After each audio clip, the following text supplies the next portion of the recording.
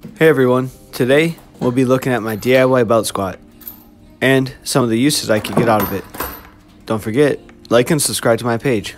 Let's get into it. This belt squat is so much more than that. I can use it as a landmine and I can do various exercises with it because of my end plate. If you could build this, what would your preferred workout be?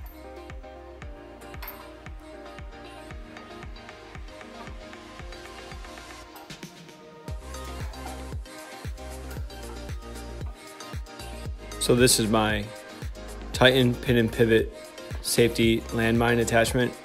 I'm pretty sure that's how you say it. I got my fitness reality squat rack.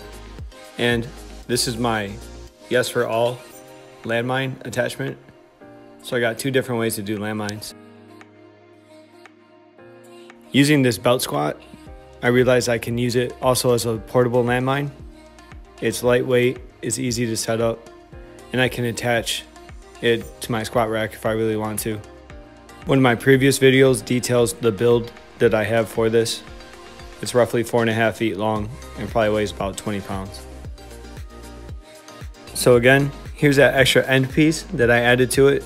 It just really holds it all together. And then this cross plate is what I attached the pipe and flange material to. And it's pretty sturdy. I've held well over 200 pounds on it. I've had no issues with this whatsoever.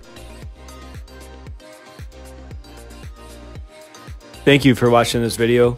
I'm up to 50 subscribers now. I'm trying to get to 100 by the end of the year.